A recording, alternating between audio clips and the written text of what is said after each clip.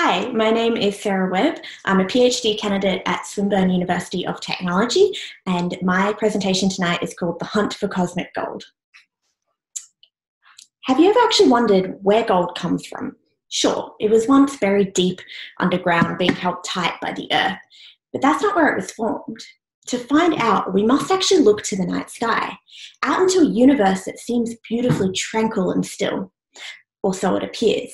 You see, the universe is actually a master of disguise.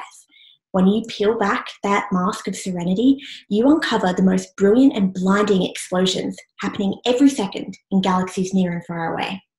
Now, there's one explosion which is both dazzling and mysterious, something called a kilonova. And this kilonova is so special, it has astronomers like me quite literally chasing them across the universe. For you see, witnessing these events is our only chance to discover how gold and other heavy elements are forged in the universe. Now, if there was a cosmic recipe for a kilonova, you can pretend we're baking. We'd need two hot, dense neutron stars.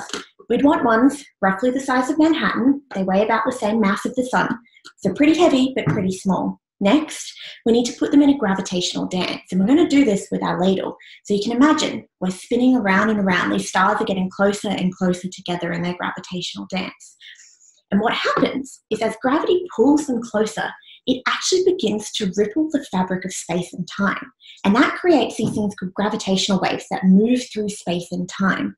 And this happens until all of a sudden they're so close that the only thing that can happen is an actual explosion.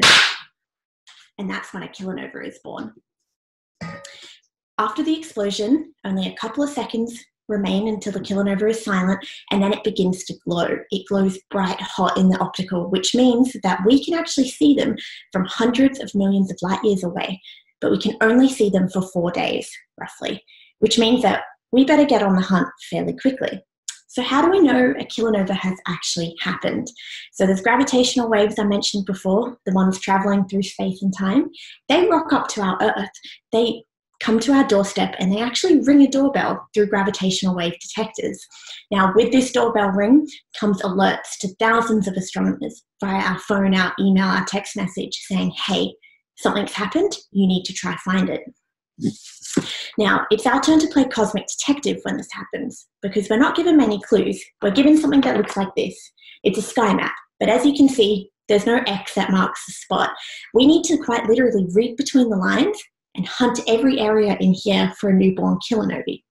To do so, we need big eyes, or in this case, we need really big telescopes.